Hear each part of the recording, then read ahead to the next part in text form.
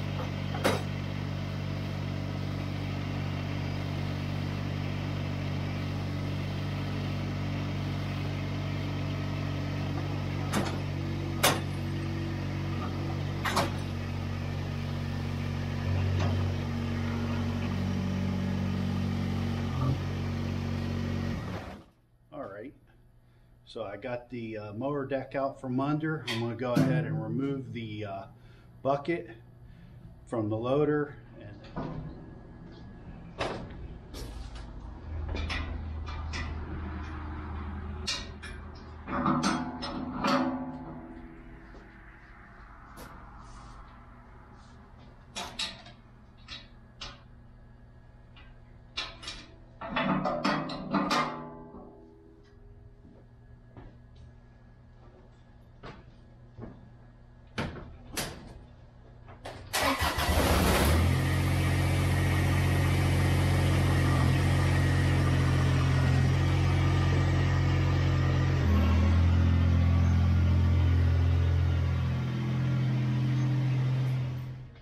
So as I mentioned in a previous video, I created a lift kit for my mower deck, and it consists of 2 eye bolts, 5/16 diameter is the shaft.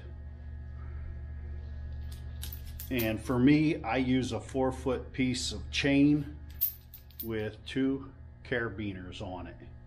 And I've been trying over the years to figure out a way to safely lift my mower deck, to clean it, to service it, things like that. And after about 10 years or so, this is what I've come up with, and it really works good. So I'm gonna put this eye bolt in, then I'm gonna connect the chain with the carabiners, Don't get the cheap ones. There are some real good ones you can find on Amazon, and so that's what we're going to do here. I have the chain on. I have the eye bolts on each of the front anti-scalping wheels, and I'm ready to pick it up. So I'm going to start the tractor, lift the loader, pull it forward, and then I'll throw the chain over the center hook on my AI2 quick attach.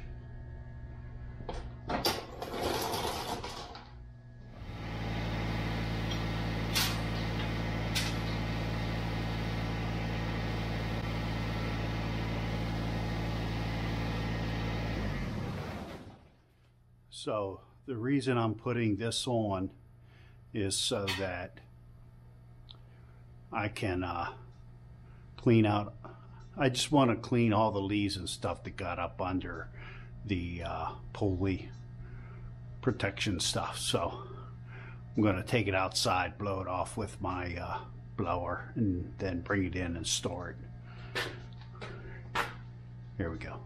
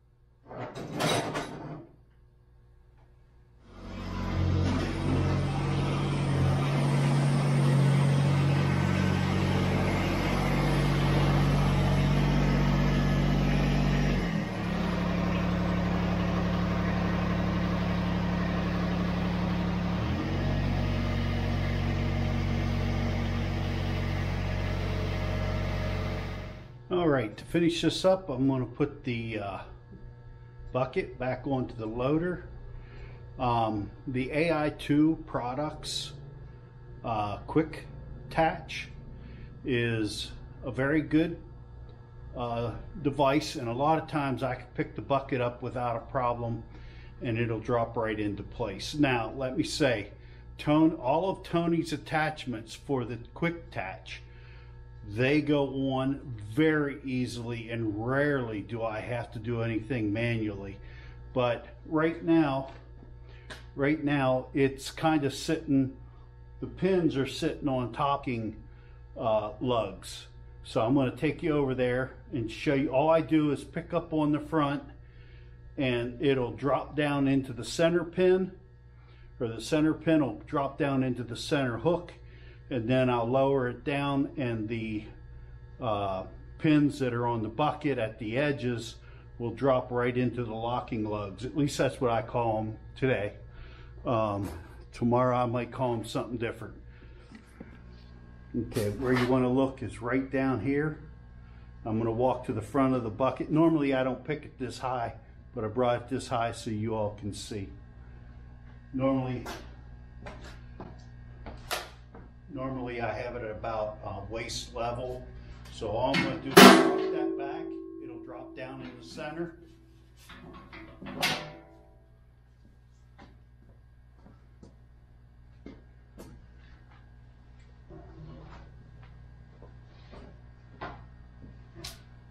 going to verify that both sides are in, and they are. I'm going to drop the locking pins in along with the safety pin.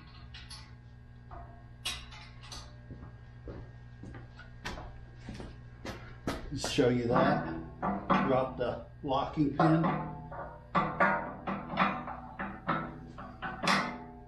That keeps the bucket from falling off. Then the safety pin pins the locking pin in place so it can't come out. And that's it. Now the bucket's secure. Yep, so that's it, folks. I was going to change the oil, but I found out I've got filters up there, but I don't have any oil on the shelf. So that'll wait for another day next week maybe. And after I change the oil, I'll put my skid pan on, skid plate. That protects the undercarriage of the BX. So without any further ado, I'm going to get on out of here. Let you good folks get back to doing what you do. And so without any further ado, do me a favor, like, share, subscribe, drop a comment down below. I'm going to get on out of here. Enjoy the journey. Cheers. Stop recording.